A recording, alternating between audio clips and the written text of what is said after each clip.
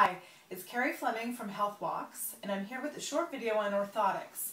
So this month in our newsletter we're talking about different kinds of orthotics, so I thought I would show you and give you some frequently asked questions. So basically when you're talking about an orthotic, you're talking about a custom insole that goes into your shoe. It's made specifically for your feet. There's two components to it. There's a module that you can see here that's the length from your heel to the front part of your arch. And then there's a top cover. And basically what happens is that orthotic goes in your shoes, whatever you're wearing. They can be moved from shoe to shoe.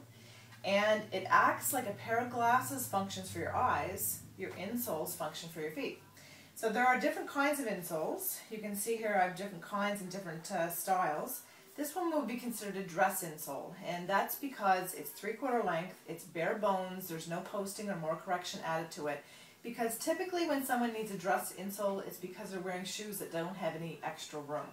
So if we have a foot type that needs a thicker insole, then we would recommend that you move away from dress shoes and that you wear something that has a thicker removable insole so that this could go into it. That's not always possible because women like dress shoes, let's face it. So in that case, sometimes we will go with a dress orthotic. Or sometimes if people have coverage or they come back year after year, then they'll get a few orthotics on the go so that they can use, say, a dress orthotic to put in dress shoes that don't have a lot of room, and then they'll have something like this for their sneaker.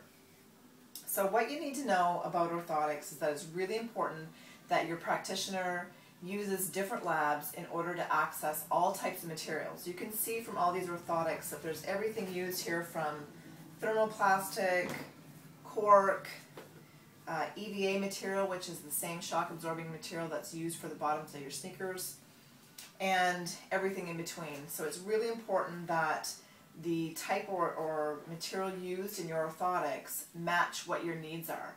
So make sure that wherever you're going to get your orthotics that you ask these sorts of questions. So that's just a quick video on orthotics. Hope I've answered some questions, and in this month's newsletter you'll also see a download for frequently asked questions in terms of what to ask your insurance for your coverage.